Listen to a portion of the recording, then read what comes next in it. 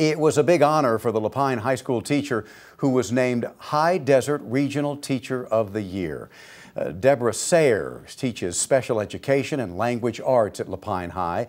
She is part of a program that helps struggling students succeed while giving them the tools they need to graduate, which of course sets them up for a better future. When I was younger, I saw how so many students were sitting in the back of the classroom just needing help and they didn't know how to do it. So I would stand up, turn around and go help them. So I knew I already had that in me to help. And it's just such a huge thing to walk up to somebody and say, hey, I'm here for you. How can I help you?